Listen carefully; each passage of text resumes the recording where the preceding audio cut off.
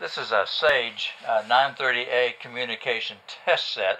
What it actually is a test instrument for testing old telephones, rotary, touch tone, and it can also test networks.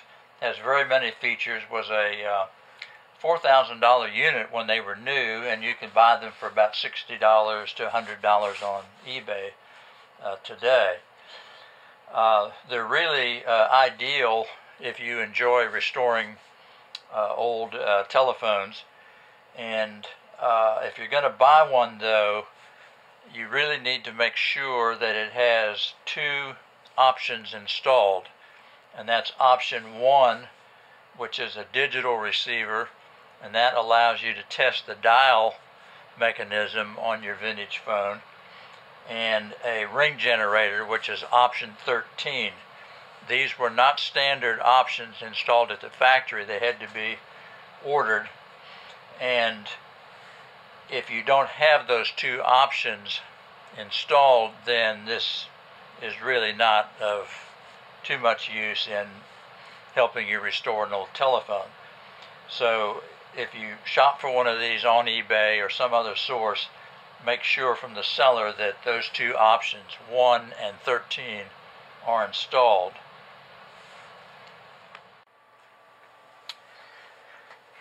You can ask the seller, if you don't have access to the machine yourself before you buy it, to look and see what options are installed, and you can tell him that the seller to just press option menu button down here and then enter 94,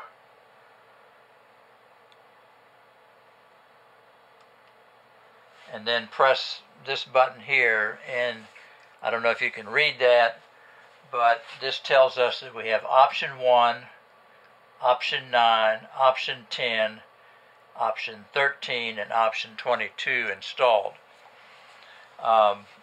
Option 1 is the digit receiver that we need to test our dial, and 13 is the ring generator, which will help us check out the ringers in these telephones.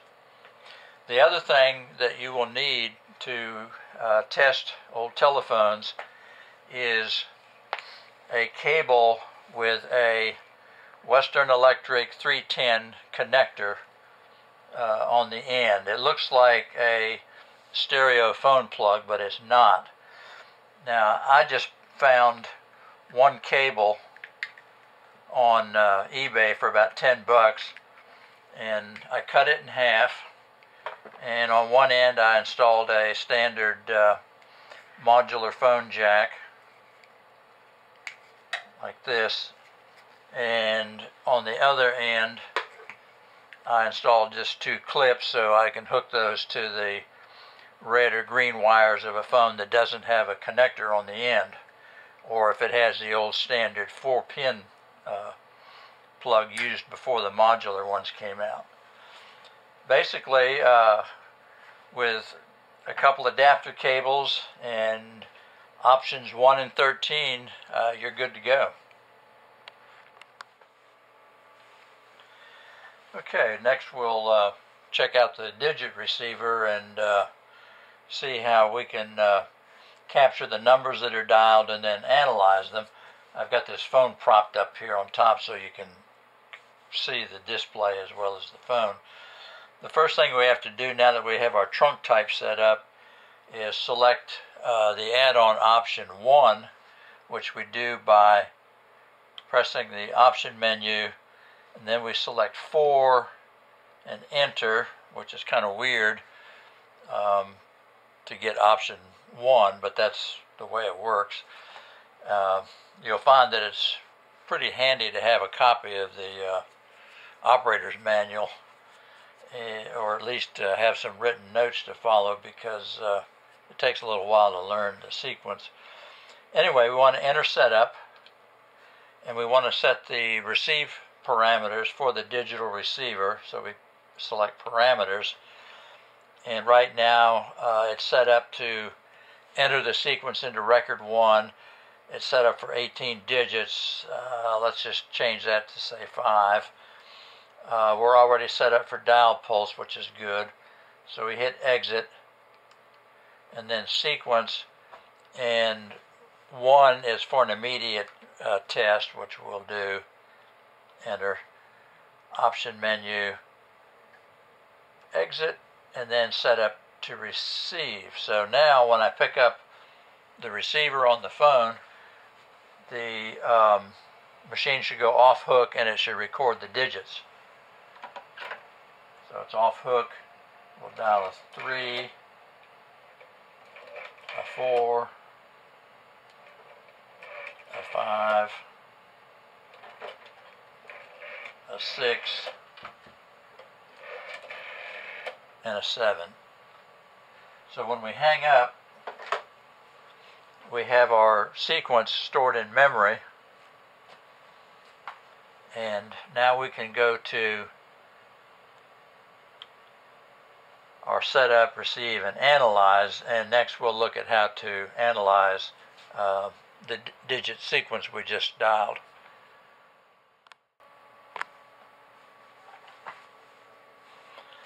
Okay, now that we have our digits in memory, we can now analyze them. We'll push option menu, and then we'll select analyze, and we have our digits, and then it measures on a dial pulse 3 different parameters. There's a cursor over the 3, and you can use the left and right arrows to actually move it to the 4, the 5, the 6, the 7. So you can select whatever number you want to analyze. We'll look at the 3, and we see that the first parameter is break, and it's at 64%. That refers to the opening and the closing of the little reed switches that are activated by the dial mechanism. And 60% is kind of the ideal. 64% is well within spec. Now we use the up and down arrows to go to the next parameter.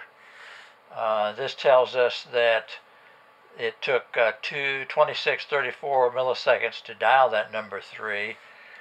And then our third parameter is the speed, which was 9.9 pulses per second. 10 to 10.5 is the ideal range, so 9.9 is just a tad slow, but still well within specs in terms of being able to use that dial. And we can then shift to the 4.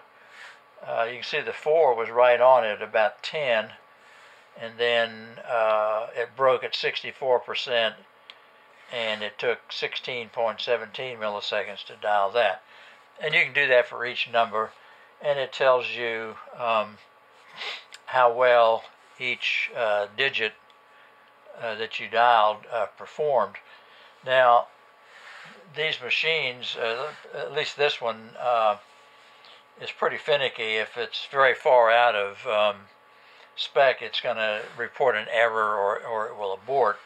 What you'll find, though, is that in the real world, when you plug your old rotary phone into a landline that accepts rotary dial pulses, they're pretty tolerant. They'll correctly dial a number even if your dial is as slow as 8.5 pulses per second, and even if it's not breaking at exactly 60 to 65%. So the final test of any dial mechanism is to actually plug it into a phone line and test it that way. Okay, next I'll show you how option 13, the ring generator, works on this phone. This is a automatic electric Model 80, also a clone of the Western Electric 500 series phones. And to test the ringer on these phones, you push this button here. It says dial ring, and make sure that it says ring here. Actually, you can scroll through different things there, but you want it on ring. and then you push manual. Okay, it's not ringing. I can see it vibrating a little bit, but it's not ringing. Now the reason it's not ringing, since I've already worked on this phone, is because this phone was used on a party line, and the standard frequency for ringers on a standard telephone line is 20 hertz. Party line ringers were set up to ring at different frequencies so that the various parties on a party line would have their own distinctive ring and knew when the call was for them and not for somebody else on the party line. So we can test that with this machine because we can change the frequency of this ringer. We do that by going down, pressing menu option, and then we would scroll up and down to bring up this option here, modify dial ring, which is option 13. And when I push the modify, it brings up another menu, level, frequency, timing, and we want the frequency. Okay, and we see the machine is set at 20, which is the standard for a single line landline. So we want to change this to 50, which is, I know, is the frequency for this. And so we simply type in or enter 50 on this, and then go back to dial ring, and now it works. On this particular phone, also, since it was a party line, you also have to have the yellow and the green connected together, or the phone won't, the ringer won't work. So I had to kind of take this apart so you can see that. Nice old-fashioned ring.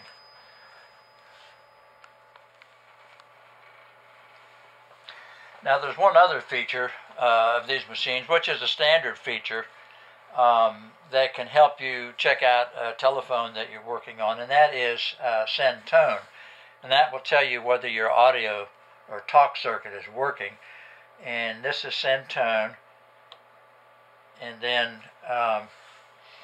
you can turn it off or on, which is trunk.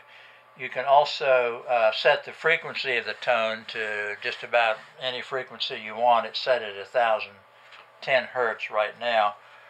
And if I take this phone off hook, you can now hear the tone. And you can also hear it here.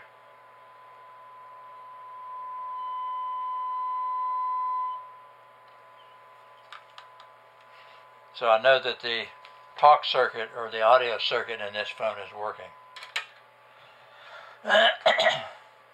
So those are pretty much the three features that you really would use most often with the Sage 930. Add on option 1, your digit receiver, to check out your dial. Add on option 13, your ring generator, which allows you to test various ringers. And it's important to do that because these are seldom broken. So if it doesn't work, if your ringer doesn't work when you first get a phone, there are usually two reasons it doesn't work. Someone disconnected the ringer inside because they didn't like it, the noise, the loudness, especially on the old phones where you couldn't adjust the volume. Or it's a party line ringer and it just simply won't ring on a standard line. And of course the ringers often tell you what the frequency is, and if it's not called a straight line ringer or a 20 hertz ringer, then it's not going to work. And usually the only way to fix that is to find a straight line ringer that fits your phone and replace the ringer, or simply use the phone without the ringer. And if you have other phones in the house, they're going to ring anyway. So a great little test device, and there usually are plenty of them on eBay at pretty good prices. Just make sure you have that option 1 and option 13 installed.